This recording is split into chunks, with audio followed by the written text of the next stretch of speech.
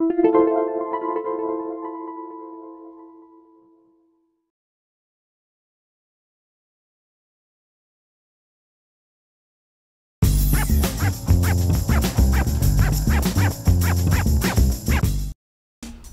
to MyLITV. From Manhasset to Montauk, we have traveled our communities to bring you the following events. I'm your host, Waldo Cabrera. MyLITV starts now.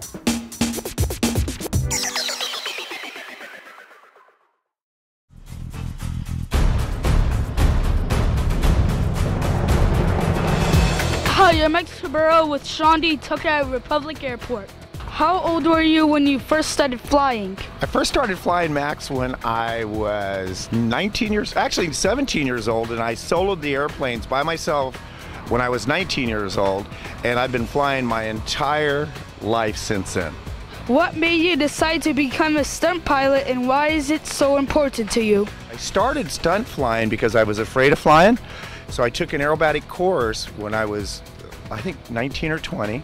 And I was so afraid of stalling the airplane that I took this course to conquer my fear. And because I conquered that fear, I fell in love with what I was so afraid of, and that was stalling an airplane. Now I can stall it and spin it and do all this fun stuff without being afraid. What does it feel like when you do flips in the air?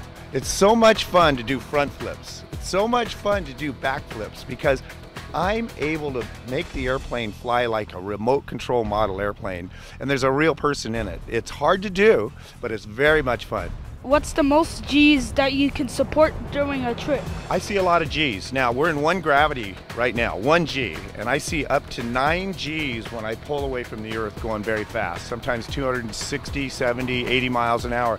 And the harder I pull away, the more G is on my body. And what happens when you have a lot of G's, there's a lot of pressure on you. I weigh 9 times my body weight. You know, I can weigh up to close to 2,000 pounds when I'm really a 160-pound guy. I mean, that's a lot of weight, don't you think? Yeah. Do you do any exercises to stop you from getting sick while doing tricks?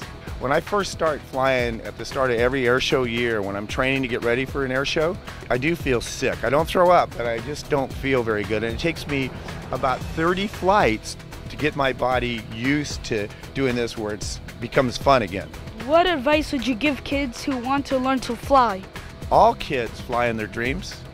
If you fly in your dreams, get in an airplane and fly in real life and push your boundaries, they will love it. Thank you for taking time to talk with me. You're very welcome. It was a lot of fun. Now, Sean Tucker and Rob Holland will show off their flying skills. That's my dad and his assistant Nicole.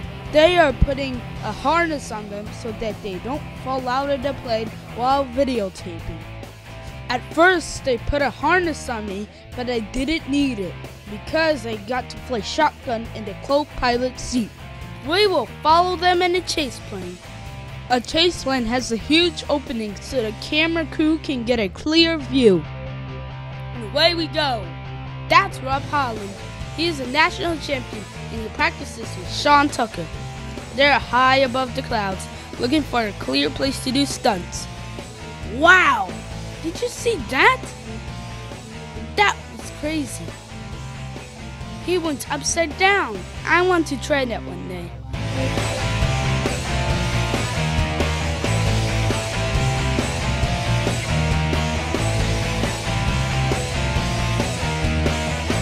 We are all having a great time.